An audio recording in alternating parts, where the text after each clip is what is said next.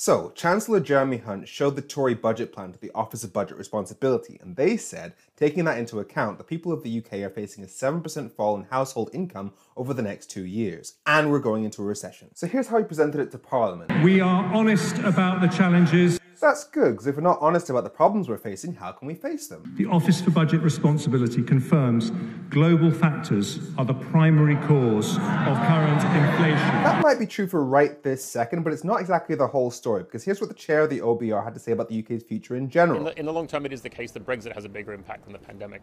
Anyone who says there are easy answers is not being straight with the British people. Really, because you said your entire budget plan is about making up for the £55 billion black hole in our budget, and yet the Office of Budget Responsibility that you seem to be basing all of your analysis on says that leaving the single market has cost 4% of our GDP, which means that rejoining the single market, which the EU has offered many, many times, would save a hell of a lot more money than your entire budget plan. As Conservatives, we do not leave our debts to the next generation. Your generation of Conservatives pushed through a Brexit that my generation did not want, leaving us £100 billion poorer, which means that yes, you bloody well do. British families make sacrifices every day to live within their means, and so too must their governments. What? What sacrifices are you making? You guys took a £2,200 pay rise earlier this year, and to show that he's finally warming up to the idea of a windfall tax on energy companies. I have no objection to windfall taxes if they are genuinely about windfall profits caused by unexpected increases in energy prices. I mean, that's exactly what Labour has been saying for the last 11 months. And while making excuses for cutting foreign aid, the United Kingdom is and has always been a force for good in the world. Yeah, I know, but we can't take the bait. Providing our children with a good education is not just an economic mission, it's a moral mission. So you'll teach them, you just won't feed them, right? But as Chancellor, I want to know the answer to one simple question. Will every young person leave the education system with the skills they would get in Japan, Germany, or Switzerland? No, because your Brexit took us out of the Erasmus programme, which means that when we're competing in the global labour market, graduates from Switzerland and Germany will have a hell of a lot more experience working in international environments on their CVs than Brits do. Now here's his argument against trying to get money from the private school system. Some have suggested putting VAT on independent school fees, which would raise about £1.7 billion.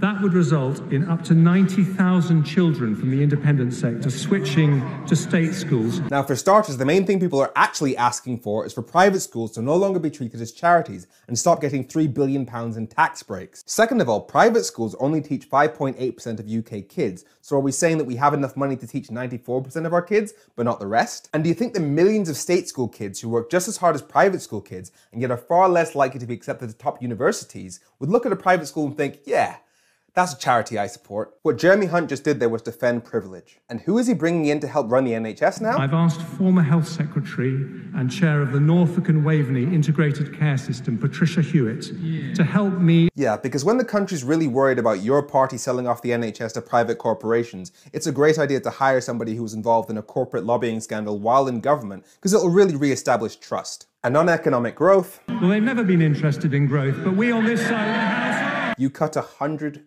billion of our economy. Using our Brexit freedoms, by the end of next year, we will decide and announce changes to EU regulations in our 5 growth industries. So you say you're doing this to help with growth, and you say you're basing all of your analysis on the Office of Budget Responsibility. Well, the Office of Budget Responsibility says that it's precisely the non-tariff barriers between the UK and the EU, i.e. the differences in regulations, that is taking 4% of our economic productivity, i.e. a reduction in growth by £100 billion. I mean, the Bank of England even said this yesterday. Because I look at a lot of firm level data, and the small firms are the ones that are most damaged because the cost of the paperwork and so forth is a barrier. And your answer to this is to create more differences in regulation between the UK and the EU. Are you okay, Jez? You see, you began this by saying, we are honest about the challenges. And yet you didn't mention the fact that the governmental body that you're basing all of your plans on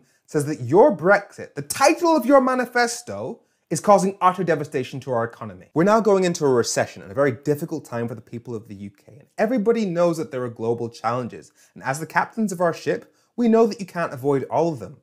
But the passengers are gradually noticing that you are the ones who've been poking holes in the bottom of our boat.